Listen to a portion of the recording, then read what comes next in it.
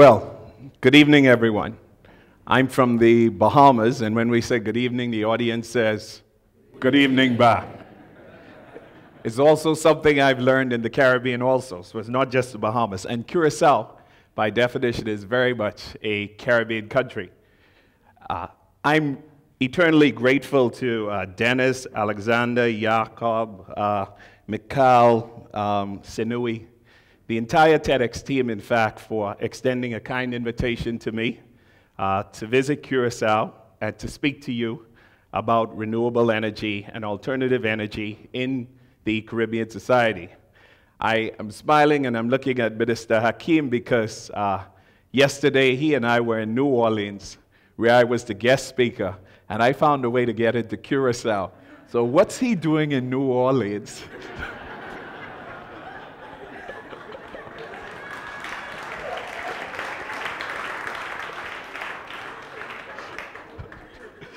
By the way, if you were out on Bourbon Street late at night, the only flight out of New Orleans to get into Curacao was to leave at 6 a.m. Into Miami, you get in at about 8:40. You run to catch the Curacao connection. And so if my eyes are bloodshot, it's only because I really wanted to make an effort to be here. And I expect I'll get some rest on my way back up to Miami.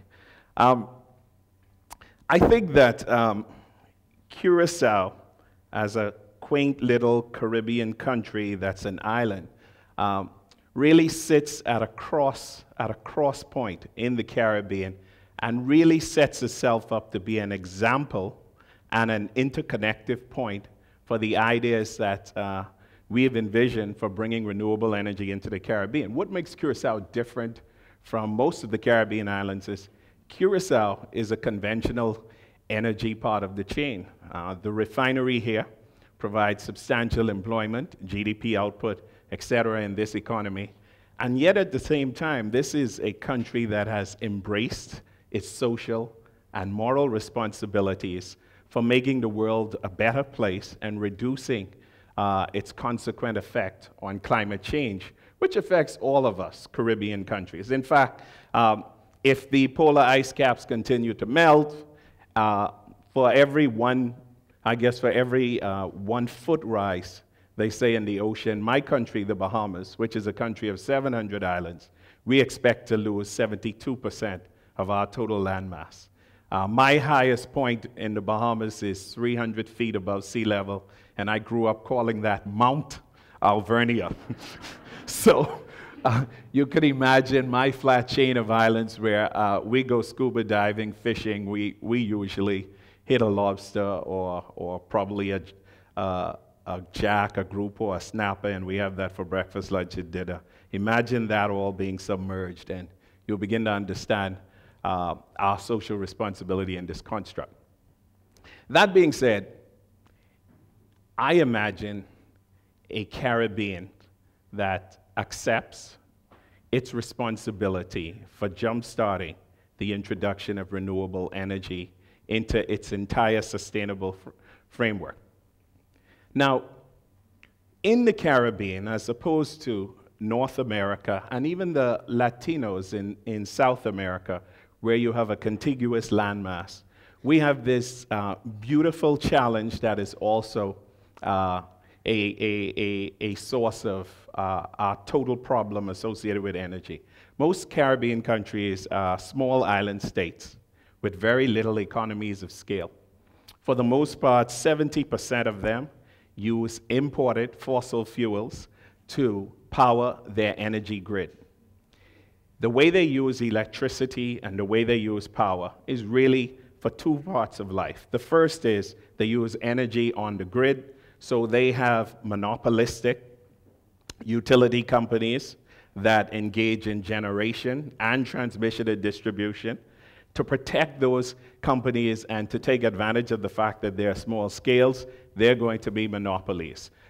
Because they are buying their fossil fuels in effect from the world markets, those utilities and those Caribbean countries are subject to incredible costs associated with energy.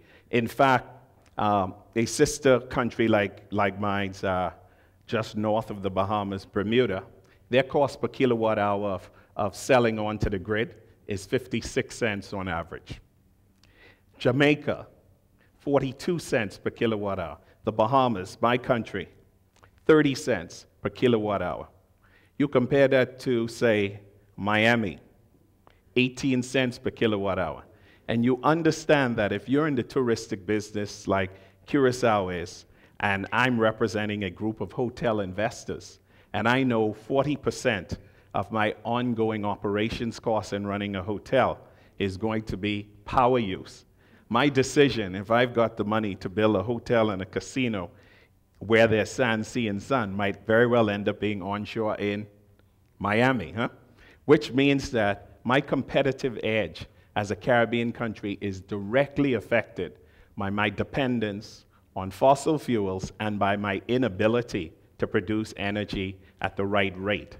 So it then starts to become very critical that renewable energy or an alternative source of energy that's sustainable, less expensive, can be introduced. And this continues to be the challenge because you're working against a circular path where if you rely on fossil fuels, price of oil could jump to as high as $147 per barrel, as it did 3 years ago, and all of your plans for growth and sustainable development goes in the next direction because you're taking a substantial portion of your purse, donating, and giving it really to something as simple as energy costs. The other way Caribbean countries use energy is for transportation. And imagine being in Miami and buying gasoline and hearing the US complain at $2.96 a gallon, and being in the Bahamas where I live, where I regularly pay upwards to $6 a gallon for gasoline. So again, from a competitive perspective, if a guy flies in and he has to take a taxi from my airport to his business center, it's going to cost him about 3 times as much. And you know, I had the Curacao taxi experience when the last night when he told me how much my taxi to the Cura cost. I said, well, how far is it for me to walk? It's just, I mean, it was just, but so now that, I mean, out of adversity comes opportunity. So that leads to our kind of thinking as to what we might look for when it comes to transportation and how we fix transportation and introduce renewable energy into that construct. I have driven from Iguazu in the south, which is the largest and the world's most beautiful falls in Brazil, all the way up to, who's been to Brazil? Okay, let me test you. Who has the best carnival? Is it Rio? It's in the, well, not Curacao. Though I heard that. The Trinidadians might argue. But actually, it's in Salvador, Bahia, in the north. So if you go from Brazil in the south all the way up to the north, by the way, there's a beautiful little Caribbean hotel in Salvador, Bahia, a Jamaican hotel, where nobody speaks English, but everyone can sing a Bob Marley song. It was crazy. The women are equally as beautiful, but you know, they speak Portuguese. So you're in Brazil and you're driving. Imagine a Curacao where when you pull into a service station and ask to put gasoline in your car, they look at you as if you're crazy and say, it's impossible. That's the world of Brazil. You cannot buy gasoline in Brazil at a service station. Only ethanol or an ethanol blended derivative. Incredible, hey. Brazil is totally self-sufficient with fuel for its transportation. I have Caribbean countries where 12 years ago, they were leaders in the production of sugarcane. Now, because of their agreements with the OECD, etc., they are giving away their fallow sugarcane lands. Nobody's eating sugar anymore unless it comes from the Latinos or from the Asians. If you could convert that land into cane-producing ethanol land, and if you could import the converters from Brazil, as opposed to just buying US vehicles that run on gasoline directly, you end up with a transportation grid from the Caribbean that is using an alternative source of fuel and that makes you very much independent of gasoline, huh? And that is happening right now. The best practice is Brazil. If you can do that, you end up with a totally different scenario when it comes to your dependence. And it is very, very possible. By the way, the Ford Motor Company invented for the Model T the first engine. And that engine for the Model T Ford Company in the US was powered by what? Ethanol. But the US petroleum producers decided gasoline was cheaper. So they gave the engine to the Brazilians. Yeah, the Brazilians are using a Ford engine, modified, of course, etc. And now they are running off of ethanol while we're still using gasoline. There are other opportunities, some incredible opportunities for electric-powered vehicles and also for solar-powered vehicles in the Caribbean, where we have smaller countries, so we don't need to meet the distance standards or the speed standards. That technology already exists, and those vehicles can be mass-produced in China if we created the market. So what am I thinking? I'm thinking the first solar ethanol manufacturer of cars should be right here. Where? In Curacao. I want to represent that company, by the way. And then you could export to the rest of the Caribbean, because you're that interconnecting company, you're that interconnecting country where South America meets the Caribbean, and nobody gets through unless they stop in Curacao. So when we talk about alternative energy for transportation, which is the second major use of energy in the Caribbean, that is the construct we can work towards. And because it's a best practice, it already exists, and because it's readily available imported technology from Brazil, you can actually get the Brazilian manufacturers and financing agents like the Inter-American Development Bank, where I served on the board of directors, to introduce those facilities into the Caribbean without the Caribbean governments firing a single shot. They just need to embrace it from a policy perspective. When we talk policy, we go back to the other use of energy, which is the grid. And from my construct, having spent some time in Israel, where you have a 92% solar penetration rate in the residential sector, Germany, who has the sun 2/3 of the day, where they have a 26% solar penetration rate, you must begin to understand that it must be policy at the legislative level that must be causing us not to embrace something that's so obvious, right? Renewable energy.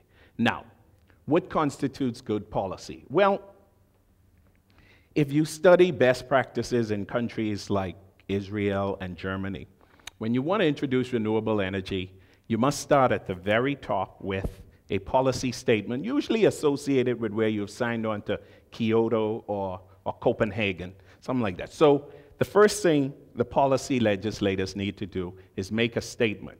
By 2020, 20% of my grid will be renewable energy. Why isn't it happening? Well, you know, the oil companies, they pay for elections, they fund culture, they do this, they do that.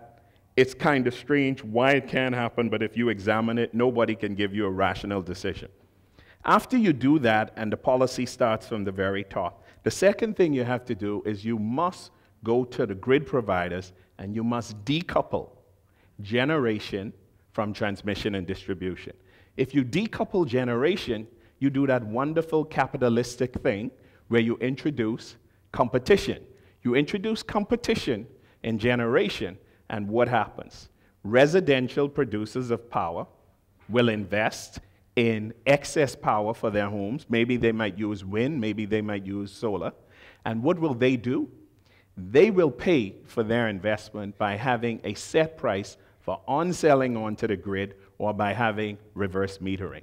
So, if you decouple generation and then you introduce competition into generation, you create a whole new generation of empowered power producers.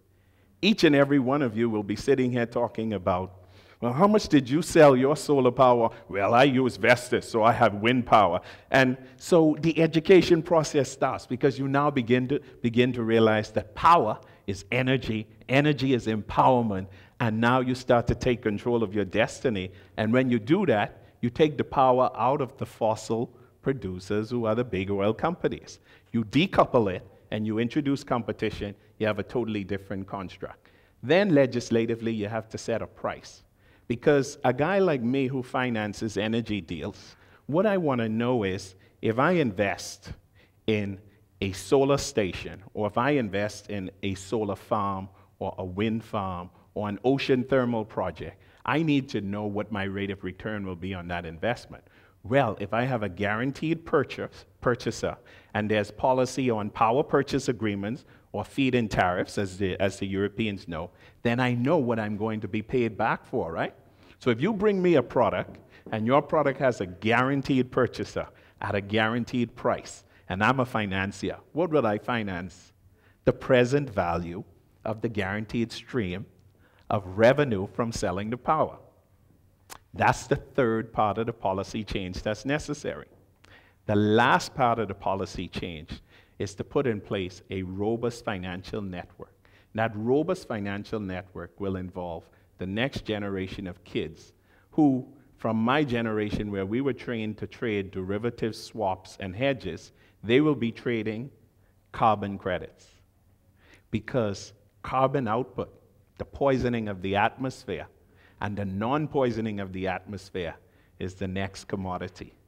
If I had some money and I was in the Caribbean, the first thing I would invest in is anything associated with carbon reduction and water production. Water is life, and the Caribbean has a bunch of little islands where there's water everywhere, but not a drop to drink. And so, if you end up with a policy initiative that focuses on those 4 points, you end up with a climate where renewable energy on the grid, where most of the money is spent, will be spurred.